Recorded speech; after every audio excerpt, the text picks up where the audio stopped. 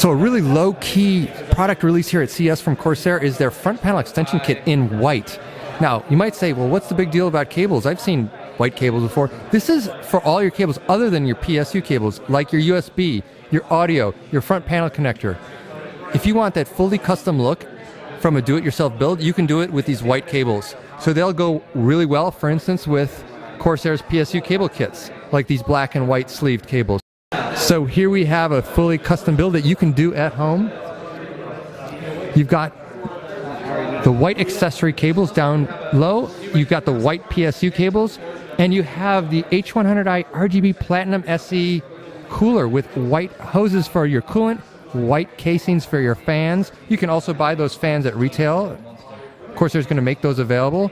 So you can really get a fully custom white look from a do-it-yourself build, which was really impossible previously.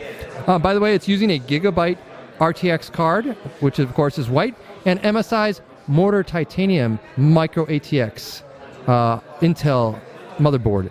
So those are the parts you need to get this really, really custom look at home in a do-it-yourself PC.